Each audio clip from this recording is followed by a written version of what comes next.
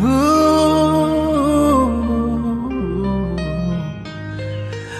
it on, bring it on. You are welcome to present day worship on Ask Television. The topic for discussion today is what worship is and what worship is not. I know you have your own opinions, your own beliefs, but just stick around, tune in as we take you through the nitty-gritties of what worship is and what worship is not. With me in the studio is Reverend Odjidja Donko, a renowned minister of God who is well versed in matters such as these. We take a commercial break. Stay tuned. Ask Media, for media education. Adishimama Wamakwaba, Ahaye Ask Media Practical Institute. Paul Amantem so na yesina dikanfo. Weni sukua yetiti akunini ni abenfo about the practical aspect of journalism. Ghana TV station, radio station be no Ask Media ni ho. And I'm say about practical aspect of journalism. Aye number one.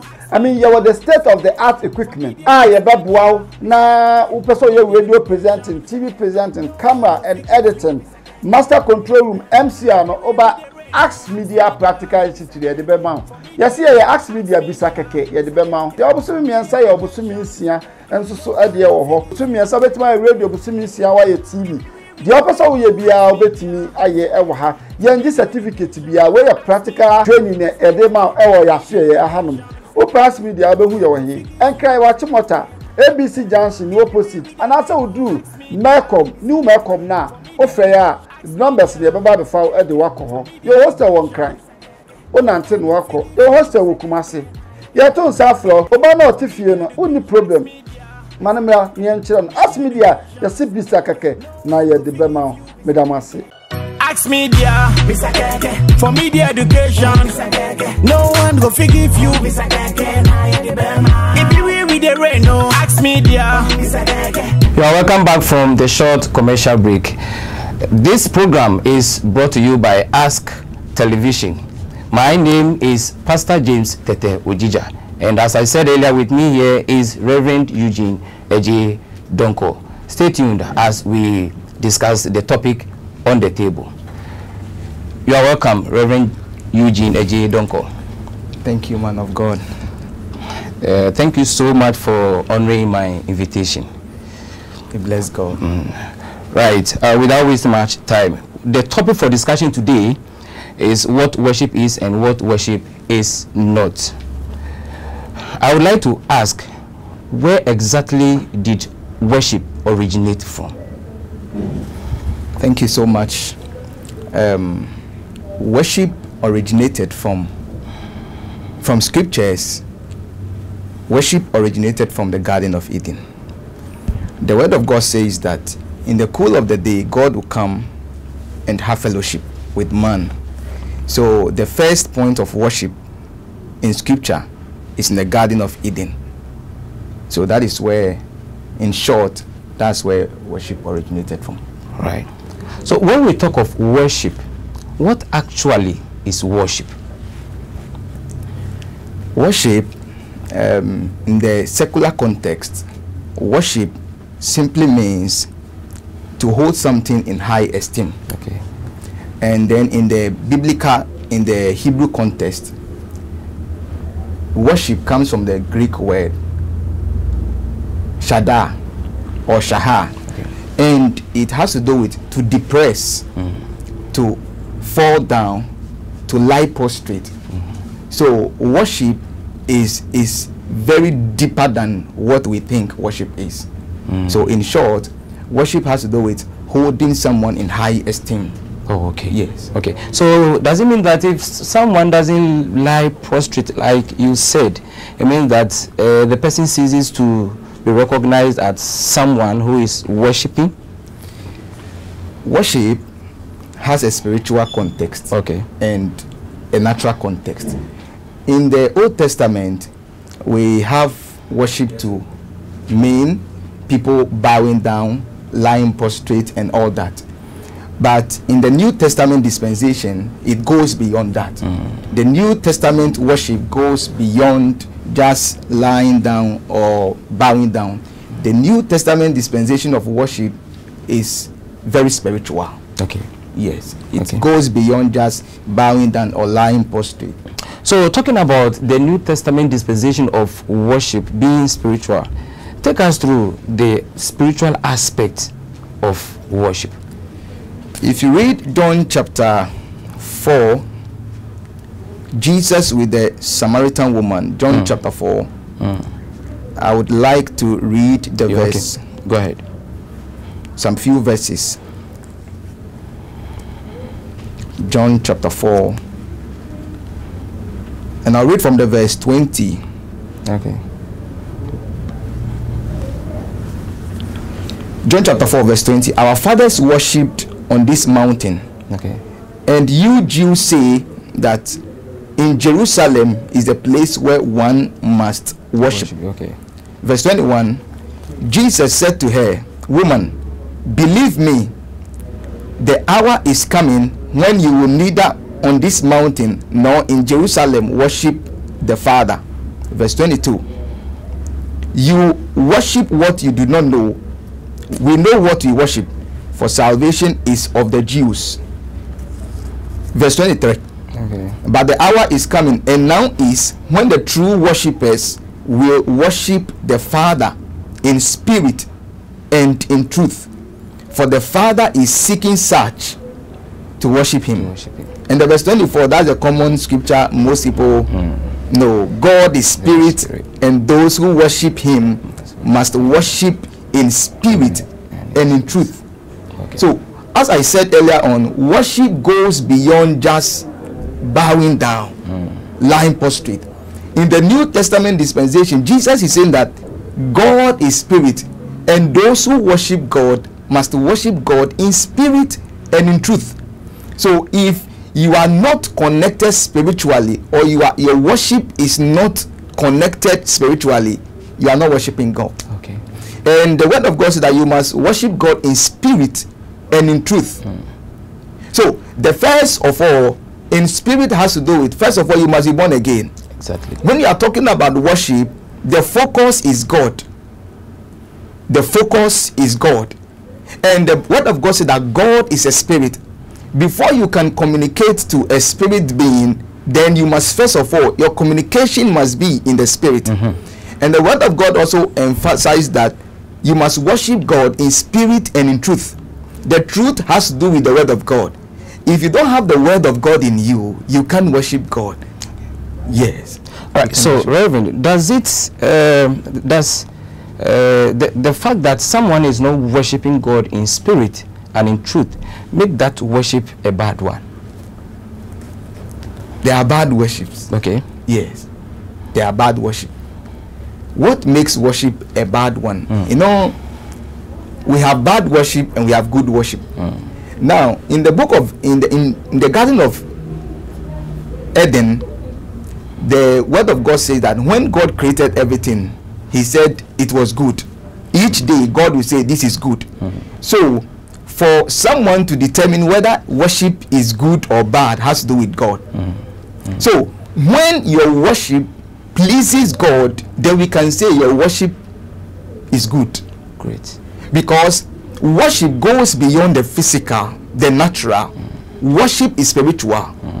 When you are worshiping God, first of all, the first point of contact is your physical being. Then it goes through your spirit, your heart, your mind, everything about you.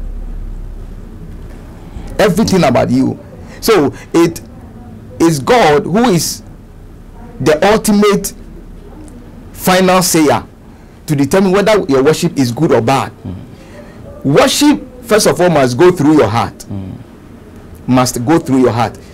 If you are looking at me right now, if you are watching me right now, you may not know what is in my heart. There are a lot of people who stand on the pulpit or on stage, and you will see them singing, jumping, and you'll be excited. But before God, that worship is not accepted. So we have bad worship and we have good worship. And it is God who can tell this is a good worship or a bad worship. But we human beings, there are some few things you can also see and you know that this one is this one is a bad worship. Okay, God bless you, sir. It's singing part of worship? Because you made mention of people jumping, singing here and there, claiming they are worship. I mean, they are worshiping, but maybe in the sight of God, it's not pleasant. I would like to know if singing is part of worship. Singing is part of worship. Okay. But singing itself, you cannot call singing itself worship. Worship goes beyond just singing. Okay. Somebody can just sit down quiet like this, but the person is worshiping God. Great. Yes. So singing is part of worship. But singing in itself is not worship. It's part of it. Okay. Okay. So when you see someone sitting down quietly, and then as you submitted that the person might be worshiping God, how will you know, or how will you feel that this person sitting down is worshiping God? You know, this sends me to Hannah. Okay. When Hannah was in the temple, Hannah was doing her own thing, but the priest could not actually tell what she was doing. You know, we as humans, we can interpret something best when we understand what is going on. So somebody may sit down, and for all you know, the person might be thinking about something else, not actually worshiping. Okay. So when you see somebody sitting down, it does not mean the person is worshiping. Someone can worship, can be in the mood of meditation. Meditation also comes to be part of worship. Yeah, so the person may be sitting down meditating, but the person is worshiping God. So what the person does, or what goes through the person's heart determines whether the person is worshiping while sitting down quietly or not. Okay. Because God sees our hearts. God sees from the inside of us, but man sees from the outside. Okay. So you may see, that is why even the priest said that, why is it that early this morning you are drunk? Because he is looking at the woman from the physical perspective. Okay. From how the woman was behaving. From how the woman was behaving. But heaven understands what the woman was doing until she herself explained what was happening. Okay. Yes. Okay. So, Reverend, are there types of worship? There are types of worship. No, can you take us through? There are types of worship. Okay. There are some. When we look at the Old Testament, there are some specific words that have been grouped, and they form the types of worship. Let me quickly go through a few of them. We see words like, okay, so the first kind of worship I want to talk about is worship as homage. Okay. Worship as homage, or great submission to God. Okay. In the Old Testament, you will read a lot of scriptures which talks about and bowed down, and bowed down. All these are forms of worship. Okay, let me read one scripture to buttress this point. Okay. Genesis chapter 18 verse 2. Genesis chapter 18 verse 2.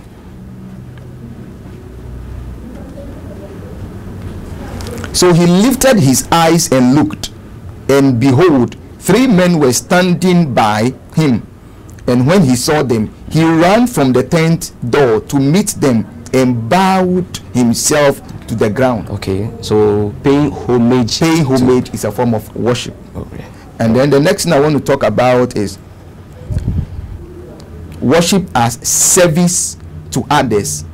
Okay. Now, when you read the book of Exodus, you see God, or you hear God say, "Let my people go, that they may serve me." Yeah. It is a form of worship. So when you are reading the scriptures and you come across service or serve, it is a form of worship. Right. Yes. Right. God bless you so much. I would like to remind you that this program or this show was brought to you by Ask Media Practical Institute. They are the leading media house when it comes to actualizing your dream as a renowned journalist. They deal in video editing, radio presentation, and even acting if you want to become one of the best actors or actresses in the world. Look no further than Ask Media Practical Institute. You can locate them at Kumasi Ahoju Inshaeso, and then in Accra, Achimota, ABC Junction. They are in the same story building with Rural Bank. We take a short commercial break. We'll be right back.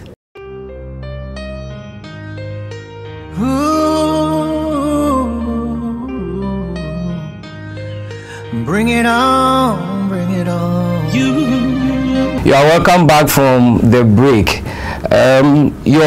Your myths, your opinions, your belief system, I can see that is now changing from the previous one that you had before, that worship can only be when you lie down, or worship can only be when you are singing. But now, by the grace of God, Reverend is taking us through the types of worship and then the ways of worship, and then also making us know that worship becomes pleasant in the eyes of God when you are born again. Reverend, I would like us to talk about the qualities of a good worship. The qualities of a good worship. I love this one. The qualities of a good worship. Okay, so worship becomes pleasant to God, especially when you put some few things in place. Now, before you decide to go and worship, you have to, first of all, worship is intentional. Worship is intentional. So if you decide to worship, you must be intentional about how you go about it. Okay. So first of all, worship goes beyond just the human realm. So you have to prepare both physically and spiritually. That's right. So for worship to be pleasant and be good in the sight of God and in the sight of man, first of all, you must prepare. You cannot be an unbeliever and worship God. First of all, as I said earlier on, you must be born again. And the moment you become born again, the Spirit of God that will enable your worship to be accepted. John chapter 1 verse 12, as many as received him, to them he gave them the power, the Spirit, to become children of God. So the moment you are born again, you receive the power of God, the Spirit of God. And so now what Jesus was teaching in John chapter 4, you can now worship the Father in spirit and in truth. Okay. So first of all, as you are talking about qualities of a good worship, first of all, you must be born again. And then two, you must prepare. You must invest prayer, because what you are going to do is spiritual. You must invest prayer and the word of God. You must be versed in the word of God, because through worship you are preaching. Through worship you are making God known. All right. So for worship to be very qualitative, you must prepare. You must have the word of God, and you must invest prayer. All right. So these are qualities of a good worship. God bless you, Reverend Eugene J. Donko. Is there any posture? Is there any posture to show that so and so is worshiping God, as he or she stands, as he or she lies down, as he or she sits down? Is there any acceptable posture that without that posture your worship will not be acceptable? In the New Testament dispensation, there is not a particular posture. Yes. Okay. So when you are worshiping God, you can just be led to lie down, to bow down, to lift up your hand. Jesus taught us something in the book of John chapter 4. Jesus was teaching the Samaritan woman and said, the time has come, and the time is now. We will no longer worship on any mountain or at Jerusalem, but we will now worship in the spirit. So for us to actualize the word of God, you know, when you are in the spirit, let me just use this word, when you are in the spirit, most times you lose control over yourself. So you go to certain gatherings, and during worship time you see somebody just lose control over himself or herself. You see people falling, then you see some of the ushers holding them. So worship, when your worship becomes intense and when you are well connected to God and you can feel the presence of God, it attracts a lot of postures. You can lie down, you can lift up your hand, you will see people crying and all that. Yes, so there is no particular posture for worship. When you are in the spirit, the spirit can move you in any other way. Okay, so what do you mean to say is that the spirit will determine which posture you should employ in your worship towards God? The way you feel will tell you whether to lift up your hands or to lie down or to sit down, depending on how you feel, how you are carried by the Spirit of God. You know, in the book of, let me answer this with 1 Samuel chapter 19. Okay. The Bible speaks of Saul sent soldiers to go and bring David. But the Bible said that when they got there, the Spirit of God came upon them. Normal soldiers, the Spirit of God came upon them. They forgot their mission and they started prophesying. Soldiers started prophesying. And Saul was informed and he sent the second group of soldiers. They also got there, they started prophesying. He sent the third group of soldiers. They got there, they also started prophesying. And now Saul decided to go by himself, but the word of God said that for him, he did not even get to the gathering, some distance far away, and the Spirit of God came upon him and he started prophesying to the extent that he stripped himself naked. So when the Spirit of God comes upon you, you will not even know what is happening. Yes. So the Spirit of God will take control, will take charge over your being, your actions and everything. Beloved, if you just tuned in, this is present day worship on Ask Television. Reverend, I would like us to know the importance of worship. Is it important to worship God at all? Worship is very, very important. Very, very, very important. As a matter of fact, God created us in his image and his likeness. The reason why God created you and I is for us to worship him. In the Garden of Eden, everything that God created was actually worshiping God. So in scriptures, you will come across phrases like, and the trees are clapping their hands. The trees are clapping their hands. So what actually is happening is that they are praising God. So Jesus even made a statement that if you cease these ones from praising me, I will give order to stones. The stones will praise me. So what I'm trying to say is that all that God created has a way of praising God, has a way of worshiping God, has a way of praising God, has a way of worshiping God. All right. So when someone gives bad worship, are there some punishments? Is there any punishment for bad worship? There are punishments. Can you take us through? There are punishments. Let me add these two before I come to the punishment. Importance of worship. When you worship God, as a matter of fact, some people think that when they worship God, they are worshiping God for God. But what you don't know is that you are worshiping God for yourself. Yes. When you worship God and you are connected in the spirit, a lot of things happens. A lot of things. When you are worshiping God and your worship becomes acceptable before God, you feel the presence of God around you. You go to certain gatherings and you could feel the presence of God. You can feel the presence of God. And that is where you see people lose control over themselves.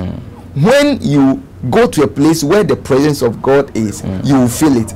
If you are a spiritual person, you will feel it, you will discern it. So worship is very important.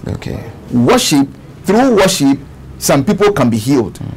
Through worship, some people can be delivered. So these are some of the importance. Through worship, you can get a lot of things. Worship is very, very important.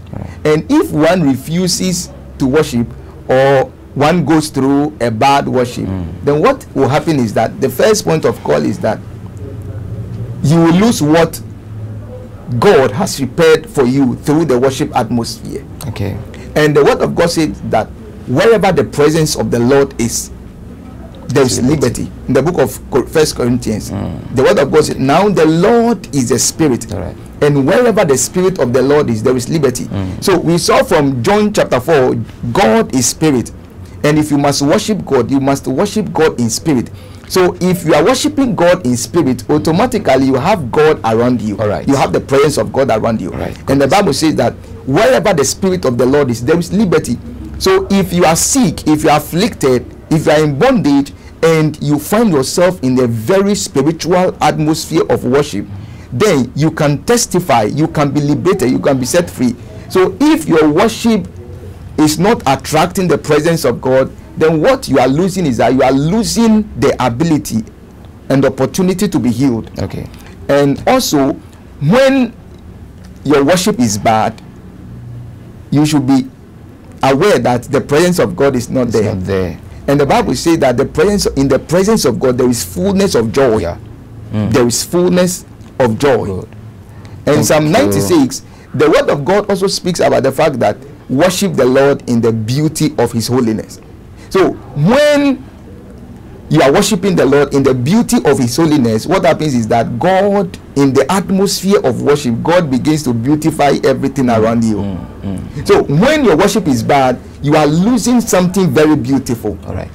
All right. And you also allow the enemy to come through because the presence of God is not there. The presence of God will protect you. The presence of God will shield you and deliver you. So worship is very important. When you don't worship God or your worship is bad, you are losing the Lord. All right, Reverend, for the next 3 seconds, kindly give us your last words.